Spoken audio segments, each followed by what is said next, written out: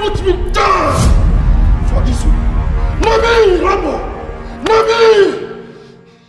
Hello everyone, my name is Oyeleye. I'm a filmmaker and a serial entrepreneur. Keep watching God's Own TV. On YouTube, please subscribe. God bless you. Gospel movie actor Oyeleye has revealed how he met popular filmmaker Damilola Mike-Bamiloye, the writer and producer of Abattoir series. Oyeleye played the role of Rambo, a notorious cultist in Abattoir season 3. While fans of the show thought he was dead as a result of gunshot wounds in season 3, he made a dramatic entrance in the last scene of season 4, making his fans and followers jump for joy.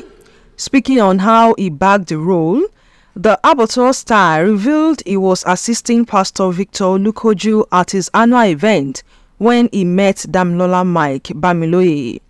He said further that he was contacted to play a role in Legion movie, but was unable to meet up due to his tight schedule.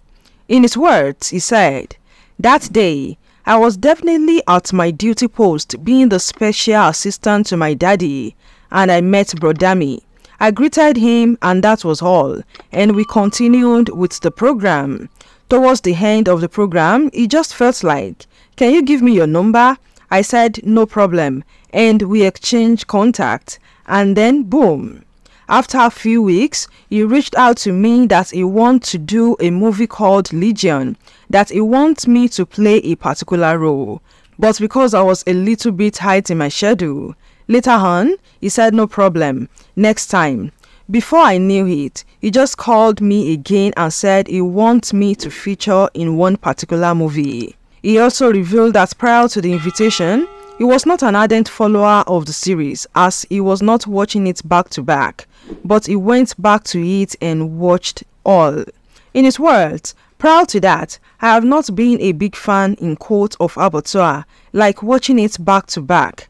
Definitely I see it when I'm free most times. I went back to the movie and saw it." Fast forward to what Abattoir is becoming, the story is another world entirely.